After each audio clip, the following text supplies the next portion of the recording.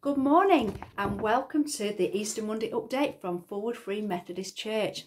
It was great to meet with so many of you yesterday for our Easter Sunday services to celebrate our living Lord Jesus together. If you didn't manage to join us for that, then you can catch up online.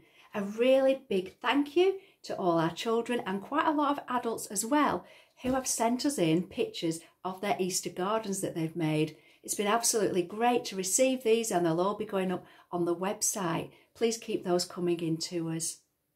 We really hope that you're all now getting our daily prayer update.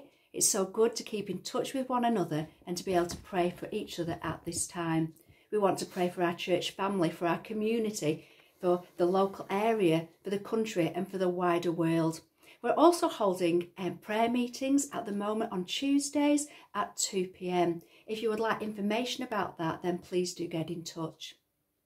Just a reminder that as a staff team, we are all available to you at this time. Please do get in touch and let us know of any needs that you might have, and let us know if you need any help or your neighbours need any help in any way. For all of us, these last few weeks have been different and strange. Some of us have enjoyed extra time with our families. Some of us have had to learn how to cope with working from home or with the frustrations and pressures of homeschooling. Some of us have faced loneliness, fear, some of us sadness.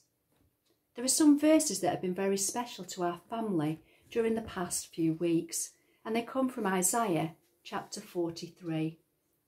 They say this: "But now this is what the Lord says, He who created you, Jacob, and who formed you, Israel, do not fear, for I have redeemed you. I have summoned you by name, and you are mine. When you pass through the waters, I will be with you, and when you pass through the rivers, they will not sweep over you.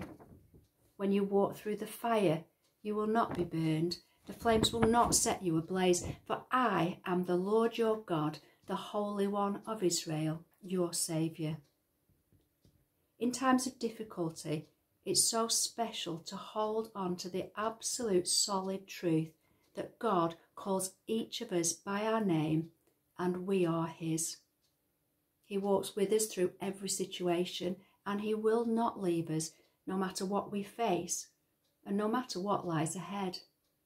It is this certainty that gives us absolute hope for today, for tomorrow and for the future. Whatever we feel like today, disappointments, worries, excitements, joys, God is right here with us and we are never alone.